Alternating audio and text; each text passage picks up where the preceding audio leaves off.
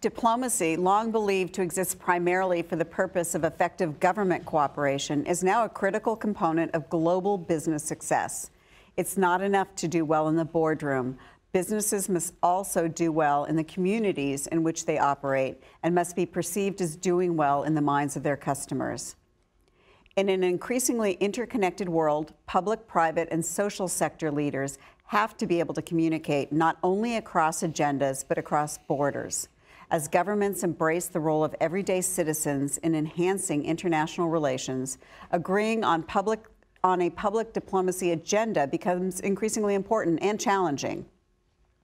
I'm here now with Congressman Jim Moran, of Virginia, we should say, Bruce McNamer, the CEO of the JPMorgan Chase Foundation, and Karl Hofmann, the CEO of Population Services International. We're talking about the challenges of leading and connecting in a globally interconnected world. Congressman, over the years, you've seen the discourse between the public and private sectors. I imagine you've seen it evolve. Does it seem sometimes like they're speaking a different language, and has it evolved? They're speaking a different language because their objectives seem to be disparate. But the reality is that there's nothing that they do that is mutually exclusive. In fact, ideally, they should be able to collaborate, and that would be in the best interests of both the public and private sector.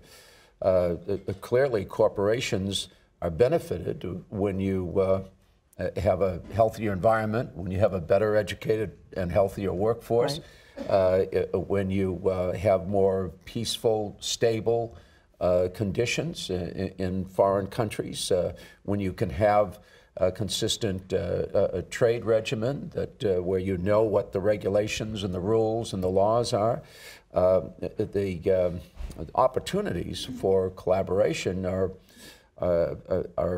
clear and apparent if you look for them, but too often we politicize the differences between the public and private mission and create tension where I don't think it ought to be there, and it tends to be destructive of the ultimate objectives of the public and private.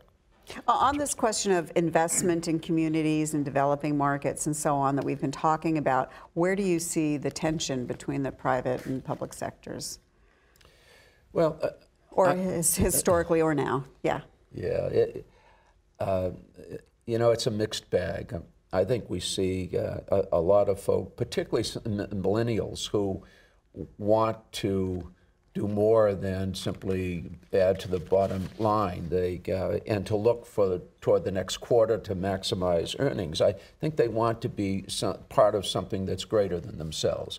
And certainly that's possible. We're in such a more interconnected world, and we're finding that in this borderless world where you can communicate with people on the other side of the planet within moments, really, you find that there are ideas that hadn't occurred to you, but that you can benefit from.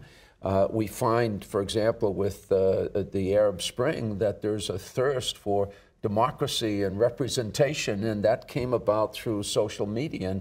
And we're seeing a whole lot of people in government, particularly in emerging governments, recognizing that they need a capitalist system that's willing to invest in new ideas, that isn't most interested in protecting the sinecures of government and protecting the original economies, but are willing to be destructive to the extent it gives opportunities for new ideas and new companies. So the world is evolving, and those that understand that, both in the public and private sector, are going to benefit as a result.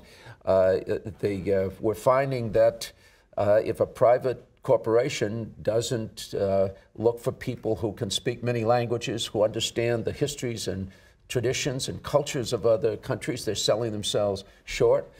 We're finding that more and more people want to work for companies that are sensitive to the ecology of this small planet. And we're finding more and more people who want to work for companies that are interested in a well-educated, a healthy workforce, and the kind of sustainable policies that give them pride to come home and know that they've made a better world for their families and the people they care about as a result of their private sector career. So Bruce, the Congressman brings up a good point. And you have JPMorgan has a pretty vibrant philanthropic sector. You're involved in the Skills Initiative and the Global Cities program. Does that help you recruit great talent? Is that how you view it internally? I think that's evolving, but certainly yes. I mean, as a corporate foundation, we have two goals. One is we want to make a difference in the world. And we are doing that now by focusing on what we do philanthropically on economic growth. So to your point, New Skills at Work, our workforce development program, small business development, financial capabilities, our global cities initiatives, all designed to sort of unleash the kind of economic potential in low and middle income populations, both in this country and internationally. And we do that, we've chosen those pretty specifically because they can also help us bring to the table in any of those undertakings the rest of the bank. These are things banks do. Our clients care deeply about workforce development. We bring a lot of small business expertise to the table, not just from a philanthropic view, but more from a banking perspective. So that motivates, I think, the kind of choices that we've made philanthropically. But the reason we do it is to make a difference and to engender the kind of pride in what we do and the standing in the community that goes with that. And more, I think, that sort of sense of I'm proud to be part of an organization that actually does care, that actually is involved in communities, that is invested in communities in ways that leverage the whole bank. And you know, that's not just a philanthropic thing. That's about how do we bring the whole bank into the community. In many of the communities in which Chase and JPMorgan operate, it's not as if we're doing something to the community or, you know, what can we do with the, we're in the community. I think the kind of pride that goes with making a difference more and more is of great importance to millennials and others. I saw this in wearing my old hat at running an NGO that worked in international development. There's this generation cares deeply about a career that actually can be professionally rewarding in the classic sense of that word, but that also really speaks to and in a very real way their concerns about what kind of planet do we want to be living on, what do we hand down to our children, and this kind of satisfaction and the pride that goes with actually, even in my day job, right, I can play a role in making a difference. And for us, it's about certainly about how do you recruit the best and the brightest, how do you retain them, how do you give a sense of pride in being a part of this institution, and all of those are informed by what we're trying to do both philanthropically and in communities more broadly. So you're relatively new to this job. I am, describe the NGO you were with before. I ran an organization called TechnoServe, which worked on private sector development in the developing world. So in sub-Saharan Africa and Latin America and in India, really trying to help connect entrepreneurs, smallholder farmers, small businesses into viable commercial markets. And in that sense, we worked with the JPMorgans of the world. We worked with Coca-Cola. We worked with IBM. We worked with the big coffee companies because a lot of the best coffee in the world comes from some of the poorest places in the world. And so that notion that business was actually part of the solution to some of the most pressing social problems, some of the poorest places in the world was really nothing new to me. And I think part of the appeal of a place like JPMorgan is it brings such resources to bear beyond philanthropic in this global footprint, access to networks, the skills, the ability to allocate capital efficiently, the ability to think about problems, social problems included, in a way that kind of thinks about how do we do this efficiently, how do we get the right incentives in place to make this sustainable. So for me, the two, it's not one extreme to another. In fact, they're quite complementary. So going back to your sub-Saharan Africa experience, give me examples of what companies were doing right and what they were doing wrong. Yeah. I would say this about for a long time, and it kind of comes back to this theme of corporate diplomacy. Multinationals, private sector companies, been working in developing world for a very long time, and the record on a social is mixed. But in many cases, they are responsible for driving real economic growth, creating jobs. I think what has changed, and I've seen it in probably the last 15, 20 years, is it's no longer enough or it's acknowledged knowledge for corporations come and to say, we're investing in the country and that is enough. We're creating jobs. The opportunity is to be part of larger collaborations with NGOs, with governments, all at the same table in the context of private-public partnerships, or the like, to say, business can bring something to addressing this problem of poverty or these particular health challenges. Not the whole answer, part of the answer. Government, these are public goods we're talking about. Government brings something to that undertaking. Civil society and NGOs bring something to that. And in that context, there's a new role for business. It's a new kind of partnering arrangement. You're speaking, in some sense, a different language from the one that I think historically business has spoke as they thought about developing markets in various parts of the world. There, I think, this role of sort of corporate diplomat takes on a different kind of a hue. So, Karl, what were you able to take from your career as a diplomat to your role at PSI that's been most helpful in creating partnerships? And describe your diplomat for the audience, your diplomat role before this. Yeah. So thanks, Nina. I've been at PSI, an NGO, like Bruce was describing. We work in global health in about 60 countries around the world. I've been privileged to lead that for the last 7 years, but before that I worked at the State Department for 23 years, most of them in Africa. And I think all of us have touched on it each in a different way. I mean, the idea of corporate diplomacy is not really new. And the idea that the private sector has been involved in political and economic and social development overseas, including in some of the most difficult parts of the world, is also not new. What's new, and I think quite positive, is that there's a constructive new lens through which this engagement is being viewed, and the expectation that international private sector leaders have a role to play that's beyond simply delivering value to their shareholders. It has to do with creating wealth in the environments where they're operating. It has to do with benefiting the broader community. So in my years in Africa, I saw some good examples of that, and I saw some not so good examples of that. But I think the not so good examples are fewer and fewer these days. Give us some not so good examples, even without names. I mean, we're here to learn. Let's be honest. Corporations overseas, let's talk about American corporations, American-based corporations, have not always been associated in the past with the best successes. Neither has the American government. And I say that as a former American government employee. You know, we have strong traditions and strong objectives, but sometimes politics has gotten in the way of good outcomes, both for the private sector and the public sector, I would say. But what's different, I think, now is that shareholders and employees and all the stakeholders around the private sector are much less tolerant of that than they might have been in the past. And that dissonance that sometimes occurs between the quarterly profit report and a measurable social outcome is more often than it was in the past being resolved in favor of a longer term perspective. That's the optimist in me speaking. I'm not sure it's always true, but I think it's more true than it was in the past.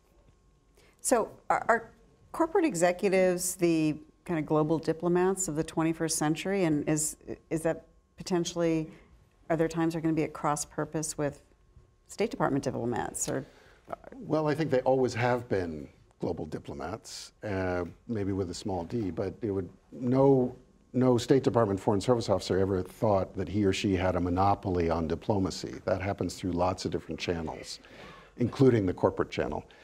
You think of examples today like Paul Polman at Unilever, who is leading a vast multinational enterprise, but also, playing a role at the UN on the successor goals to the Millennium Development Goals, is very active within the World Economic Forum. I mean, he's operating on a stage that transcends, I think, his responsibility to shareholders. And that is a new and I think positive development. your answer to that question? Or yes.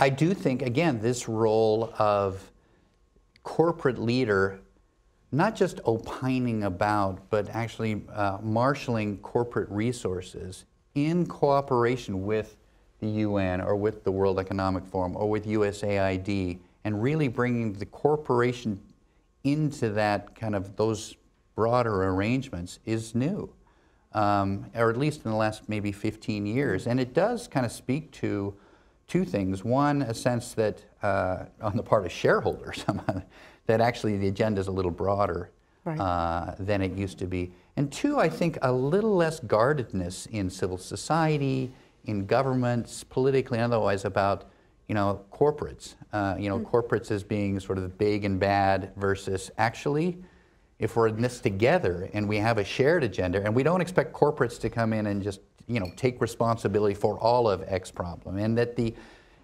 concessions to be extracted from corporates are not so much in terms of license to operate, you pay us and you can come and work here, but rather it's actually you bring something particular to helping to solve this social problem. And again, it's capital, it's skills, it's developing human capacity, it's efficiency, it's getting the right incentives. If we can actually distribute this particular drug or vaccine more efficiently by taking a lead from what corporates would do, that's actually a good thing. And I just think that is a new way of thinking about solving social problems. And yes, I mean, to Karl's point, business has been active in many of these countries forever, and in some instances doing very bad things, and in some instances doing very good things. But to be at the table and in leadership positions explicitly talking about poverty or health is a little different role. So, Congressman, I wonder if any of this makes you nervous. I mean, companies, private capital flows are into the developing world, as we know, are through the roof, whereas foreign aid is plateaued at a pretty low level. Companies are doing, in my mind, some fabulous social engagement in these communities. Nevertheless, companies are self-interested, have a profit motive. They think they can align the two, and that's, I think, that's the mission, right? Do you think that's possible? Well, it depends on the corporate board whether that's the mission. Certainly it's possible. And we have some superb corporate leadership in the world, not just in the United States, but in other countries as well. Google, I think, is doing a terrific job in educating the world. Some of the telecommunication companies are enabling countries to leapfrog over the old system of building telephone poles, and now they're connected through by cellular phones, and even some of the natural resource countries are showing the way. But then there are a lot of others. I mean, the Senate just had a hearing on since we're naming names, Caterpillar, that goes to Switzerland so that they can pay 4 to 6% taxes.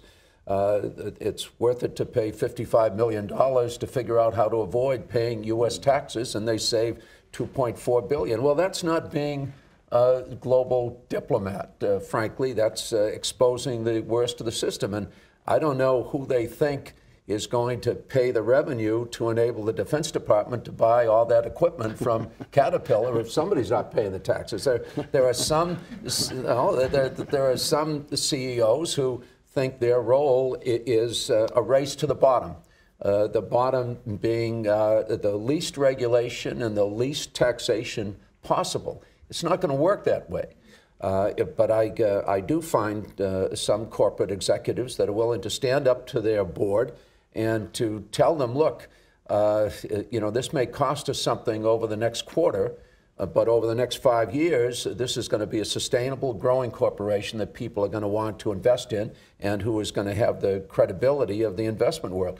But, they're under enormous pressure. There was a survey recently, and the majority of corporate CEOs said that they had to be more interested in maximizing their profit and loss over the next quarter than in making a decision that, while it might cost them in the short term, would yield substantial benefits in the long run. They're under that kind of pressure, and I think you have to look to the corporate boards of directors to determine whether the CEO is able to be a good citizen of the world. Well, you also have companies that have outsourced to what are essentially dangerous sweatshops in other parts of the world, which Look is at Bangladesh, absolutely. Yeah, and that's something to keep. Go ahead. I was just going to build on something that Congressman was talking about there. That we've worked with corporations through their foundation arms. And in the past, we would have talked, I think, about CSR, corporate social responsibility, as a way that NGOs, nonprofits were getting resources from corporations to do good in some part of the world.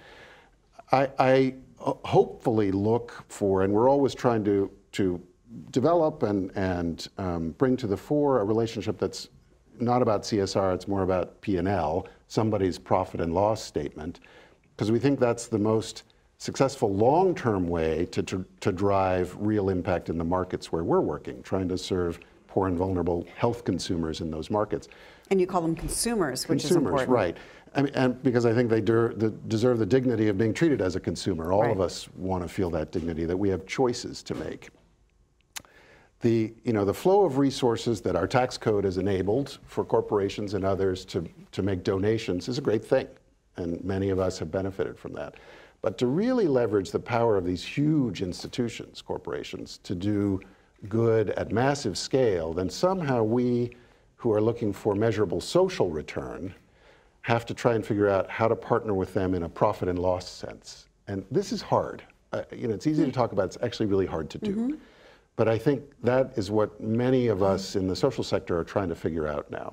And What's an example? I mean, is it incorporating women entrepreneurs in Indonesia running a kiosk into the, Coca-Cola supply chain? I mean, what? Well, so for example, we're operating in a lot of those, what would be in the bottom of the pyramid, base of the pyramid marketplaces in the base of the pyramid countries. I think for a long time, those have been markets that weren't terribly interesting to big pharmaceutical companies or even to fast-moving consumer goods companies, let alone the Caterpillars of the world. But their future growth, they realize, is increasingly in those markets. It's not in North America, it's not in Western Europe. That's part of the reason why I think corporate volunteerism and the sort of programs that are the context for our conversation today are so interesting to corporations, because it's giving them access to and insight into those markets.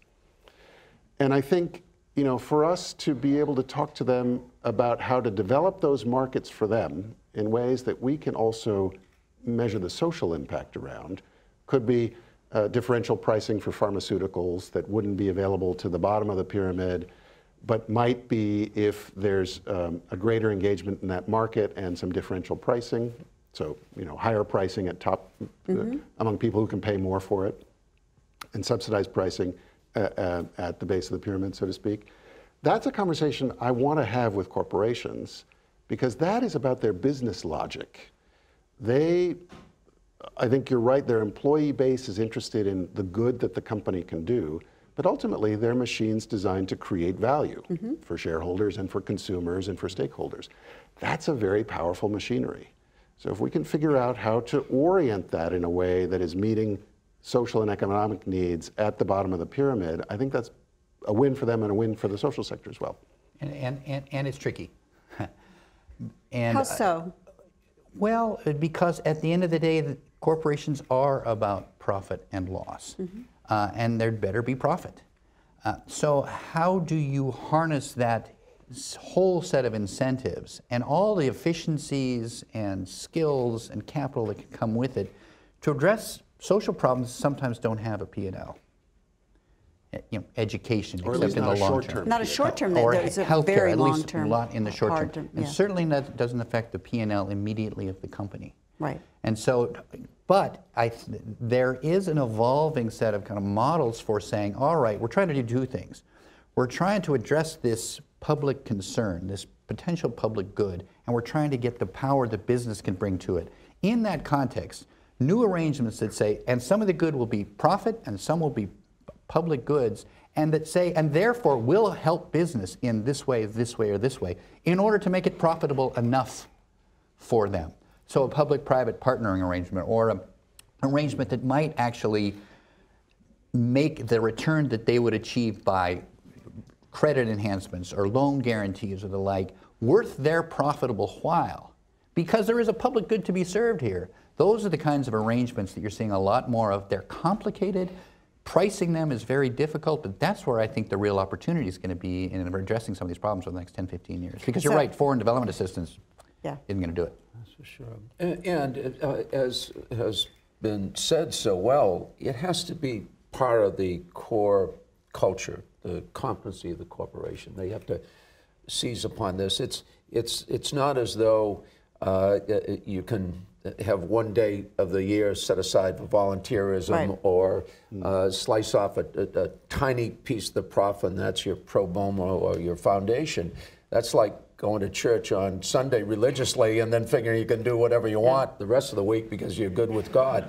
No, it has to be an integral part of the way they operate, the way they make decisions. They have to explain that to the corporate board, and they have to have investors that are willing to look to the long term and realize that they're part of something important and that they can be proud of.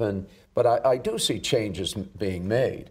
You know, there's going to be a day when it's far less likely to see three middle-aged white guys in suits talking about, you know, global. I think you're the first panel of three white guys in suits, just so you know. Yeah, well, we're just a little embarrassed about, you know, but I think we're going to recognize, particularly in the United States, with 4.5% of the world's population, that, as you started out by saying, the real market is overseas. And if we're going to have a sustainable role in the development of those economies and the stability of those political systems, then we're going to have to invest. We're going to have to invest in management. We're going to have to invest in their natural resources, their environment, so they're more sustainable.